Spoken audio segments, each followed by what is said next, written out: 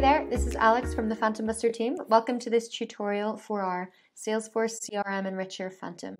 We've built this Phantom to help you automatically migrate contact data into your Salesforce CRM in a matter of seconds, whether that be data from your own database or data that you've collected with PhantomBuster. One thing to note before we go any further is that this Phantom will only work with certain Salesforce plans.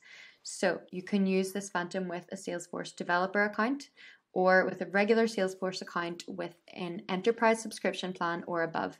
It will not work with the plans below because it needs to be able to use Salesforce API, which is only available with the enterprise plans and above.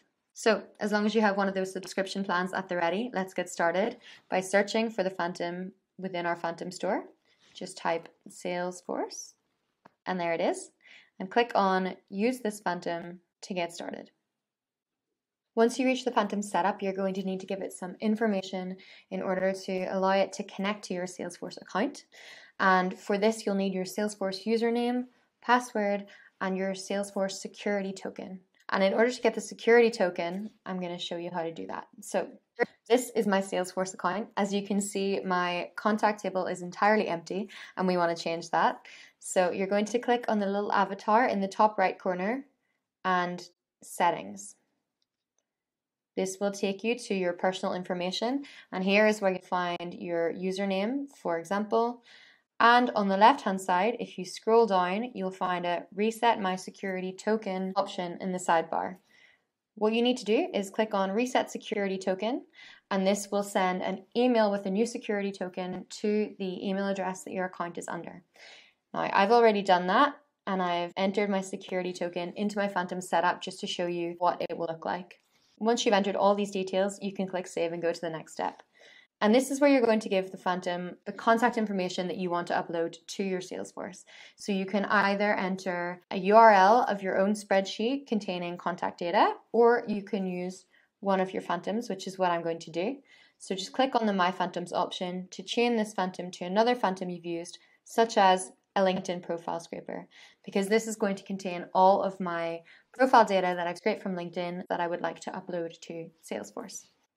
Now, as you can see, these fields have automatically populated, which is great, but in order to populate them yourself, if you want to use different column names, you're going to use the exact column titles that you find in your spreadsheet for the corresponding field. For example, if we go to my LinkedIn profile scraper results file, here you'll see that we have our email column. We also have first name and last name, just as they're shown in the Phantom's setup. They've automatically populated there. If you'd like to use a different email column, you will find different columns in your input spreadsheet. For example, this mail from drop contact column is the column that you will get with our email discovery service. These are the professional emails that your Phantom has found using that service. So if you wanted to use those, you can use that title instead. As well as that, if you'd like to add any additional columns and information into your Salesforce CRM that aren't there in the Phantom setup, you can add your own properties. For example, company. So let me show you how to do that. At the bottom, you have an Add More Properties section where you just need to find the Salesforce object for the property as well as the column name. If you like, you can even create your own, and I'll show you how to do that now. Back into your Salesforce account, you're going to click on the Settings wheel and go to Setup. Go to your Object Manager and scroll down until you see Contact. You're going to click here, go to Fields and Relationships, and here you'll see all the available contact fields that you have. Now, I want to add in company in here, so I'm going to do that by clicking on New. Scroll down and choose Text. Then hit Next. And this is where you can label your field, for example, company. Choose the maximum length for the field. Then click Next. Scroll down again, click Next, and save. And you'll see here that your company field has been created, and what you're going to need is the field name. Let's copy this just as it is, take it back to our Phantom setup, paste it in here.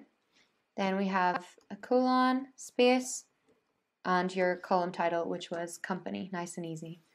Then click Save. And finally, you have the behavior step. This is where you can choose whether you would like to create new contacts only, update existing contacts only, or both create new and update existing contacts. So I'm going to keep this option, click Save, and save. And that's it. You are ready to launch your Phantom. Let's go. And the Phantom should only take a few seconds, and once it's done, you'll see that a results file has appeared here, showing you all the contacts that have been sent to your Salesforce CRM. And if you don't believe me, you can go and check your Salesforce. Let's click on Contacts and just going to view all contacts. And there you have it.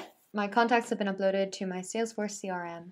Now you may notice that the company field is not there. That's okay. We just need to choose to display it.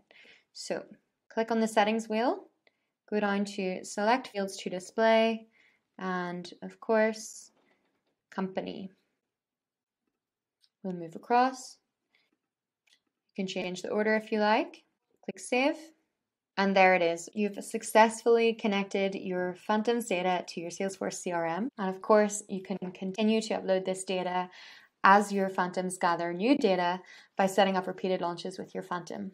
But for now, enjoy using this one yourself. Don't forget to leave comments in the comment section of this video and subscribe to our channel for more tutorial videos in the future. Thanks for watching. See you soon.